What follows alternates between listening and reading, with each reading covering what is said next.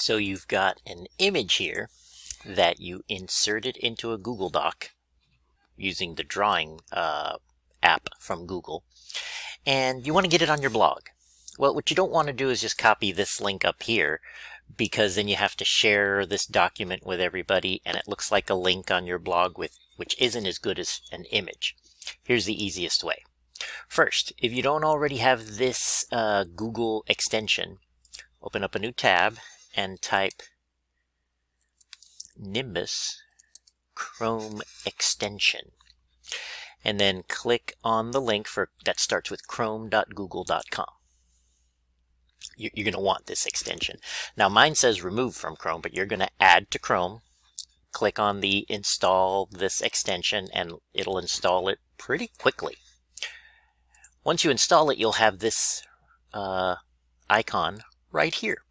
When you click on it, you want to choose selected area. Then you want to draw a nice box just around your image so you don't have all this big empty white space. Click on the check and then give it a name. Don't just keep that name there, screenshot docs google.com. That doesn't tell you much. Call it unplug. And what is it? I think it's unplugging a fan. Yeah. Unplug fan. That tells me exactly what it is when I go to look for it. So now, see, it downloaded the image for me. So now all I have to do is go to edit my blog. And I can go to where I need to put it. I'm going to go down here, this button to insert image. And then you're going to upload. So you want to choose files.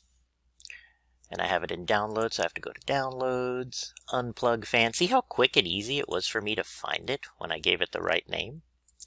Boom, there's your image. So now you want to publish or save, and you are done.